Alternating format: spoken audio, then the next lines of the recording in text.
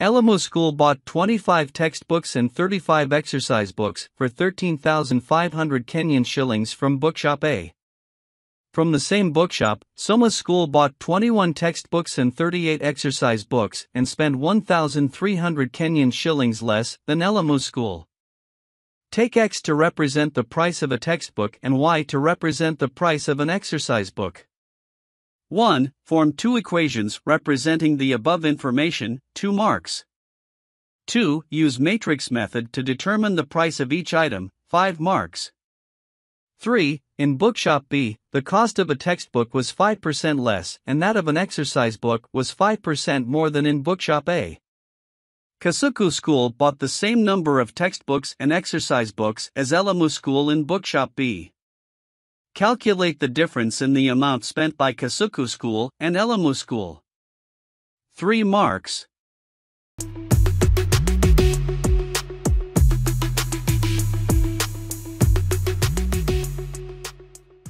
That is a question. The first part of the question, form two equations representing the above information.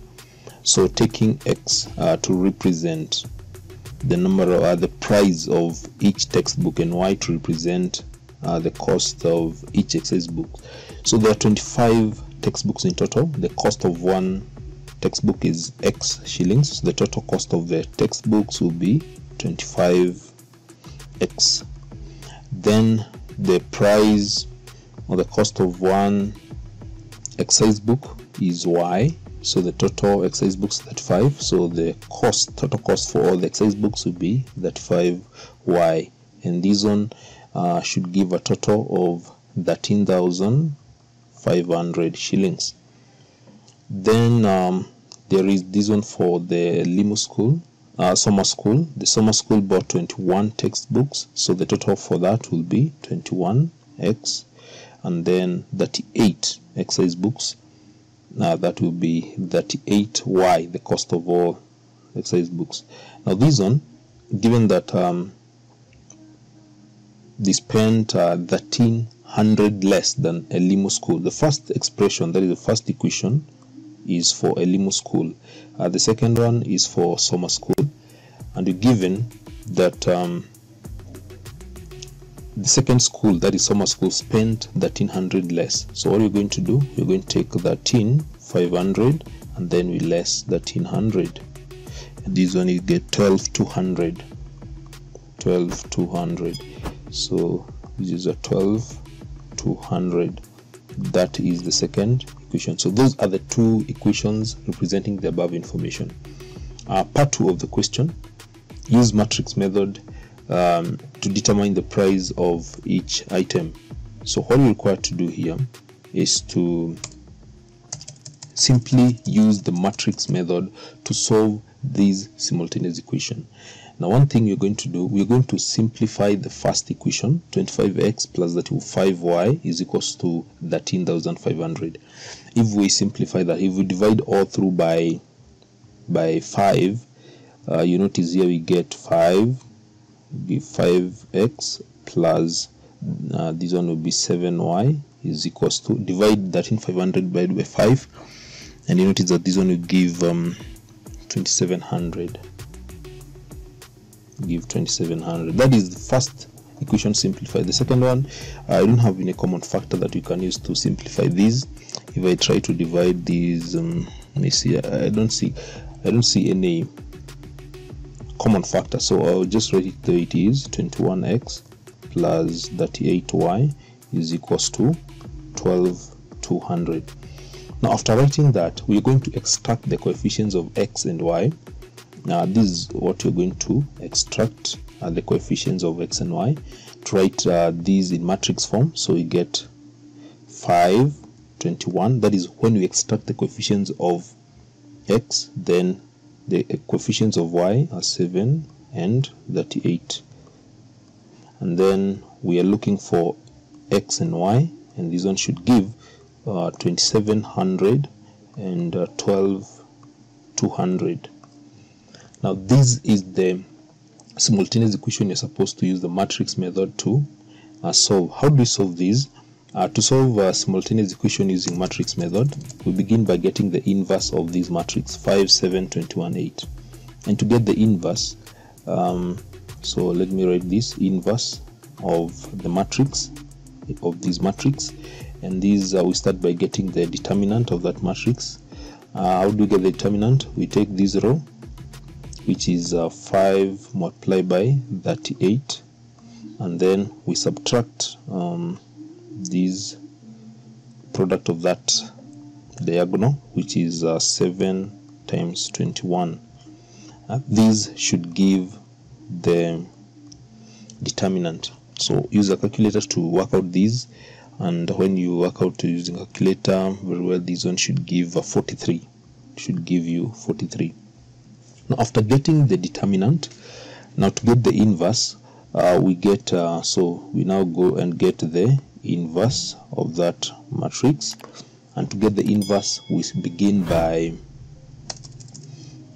taking 1 over the determinant, 1 divided by the inverse of the determinant, and then we interchange these values. So this one we get 38 and negative 7, 38, negative 7, then negative 21, negative 21, 5. So that is how we interchange these elements of this matrix when you're getting the inverse.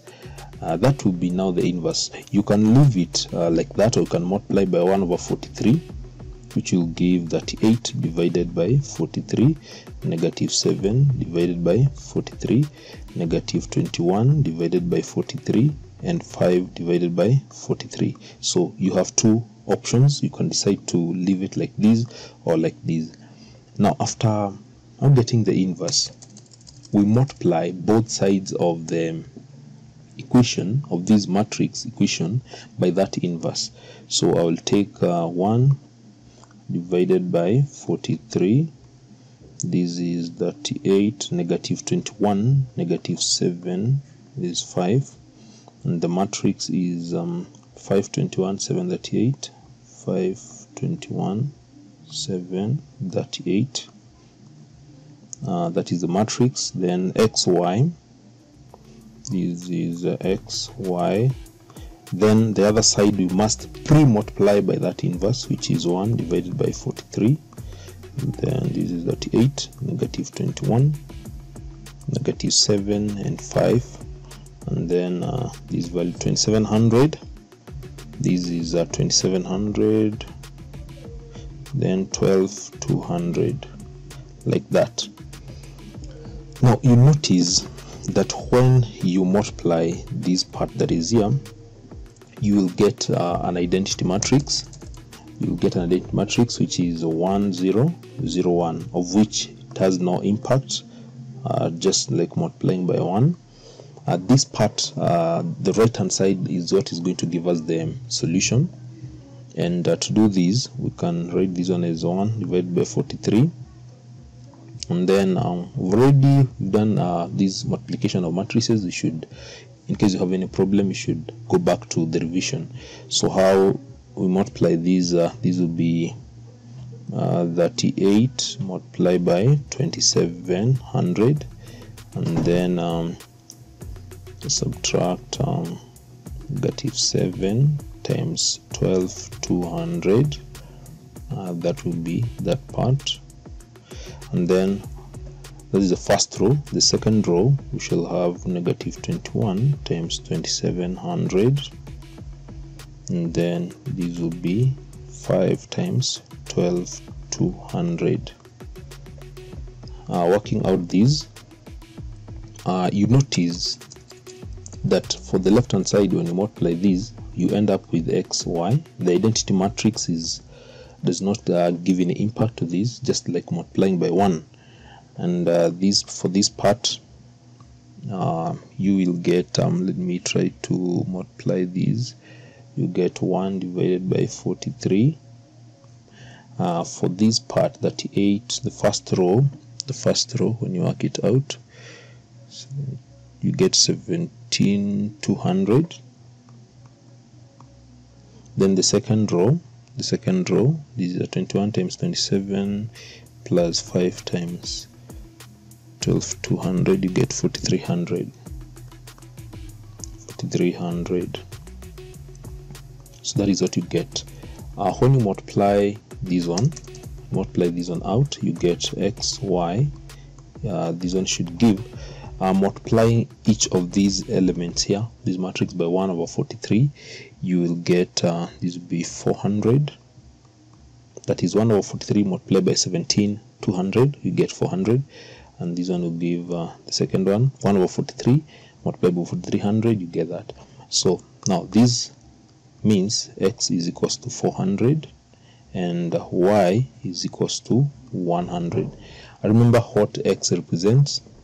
X represents the cost of a textbook, and y represents the price of an exercise book. So that is how you're supposed to use the matrix method to solve that part. Now let's go to the other part. Now in the second part, in bookshop B, the cost of a textbook was 5% less than that of an exercise book, and that of an exercise book was 5% more than in bookshop A. Kasuku bought the same number of textbooks and exercise books as Elimu School in bookshop B. Calculate the difference in the amount spent by Kasuku School and Elimu School. So we need to get the amount spent by this school called Kasuku, and the cost of a textbook was 5% less than that of and that of an exercise book was 5% more. So let's start with this textbook. The cost was 5% less. So assuming or taking the original cost is 100%. So when it reduces, if it is 5% less, it will be 95. So let me start with the textbook. For textbook, this one will be 95%, because we take the original as 100%, that is the cost. So after getting these 5% less, you get 95%. Then multiply by. When you look at the cost, of we just got the cost of a textbook. It was 400. We've got it here. The cost of one textbook was 400. And then how many are they in total? The one that are bought by these the same 25 textbooks, because they're the same that are bought for Kasuku School and Elimu School, so there are 25 books. So this will give the cost now after reduction of these. So when you work out these using a calculator, you should get let me try to do this calculation here.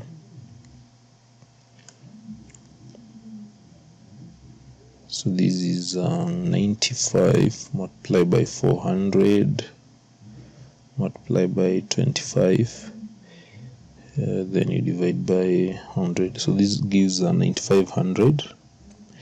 Then for the exercise book, we're given that they were 5% more. So as you are taking the original as 100%, so if it is 5% more, it will be 105%. Then the cost of the exercise book was 100, and the number of books bought were original. They are just here. They are 35. Because they are the same for Elimu School and Kasuku School. So this would be 35.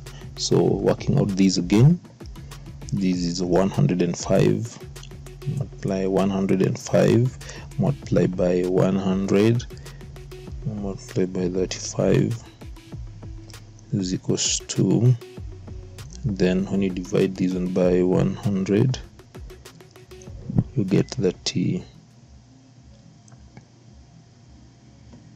Let me repeat this. 105, something made mistakes. 105 multiply by 100 multiply by 35, then we divide by 100. 36.75. That is the cost of all the exercise books. So what are we supposed to get? We're supposed to get the difference in the amount spent by Kasuku School and Elimu School. So Kasuku School in total spent for the textbooks 9,500. Then for exercise books, that is 675. So the total for these, so you get 13,175 shillings. So that is the amount spent by Kasuku School. So the one that you need to get is for Elimu School. Elimu School spent given here, it is here. Elimu School spent 13,500. So 13,500. So we need to get the difference between these amounts. That is what you're supposed to get, the difference between Kasuku School and Elimu School. So this one should give 13,500 subtract 13,175. So 13,500 subtract 13,175, we get 325 shillings. This was the difference. That is how you're supposed to solve that question.